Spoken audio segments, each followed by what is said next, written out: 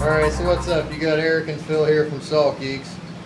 I'm just showing you guys why you don't want to keep your hands in the tank, especially when you have aggressive fish that are territorial.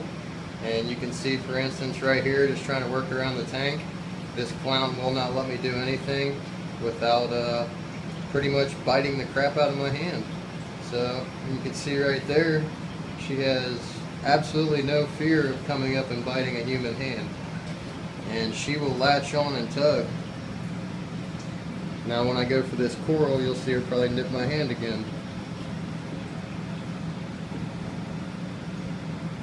Ow. And it's not the painfulest bite, but just the fact that when they grip on and start thrashing, that's when it hurts the most. But it's not really a painful experience, just more or less of a wake you up. So this is my advice to you guys. Keep your hands out of your tank unless you absolutely need to, because I've actually almost been spiked by him too.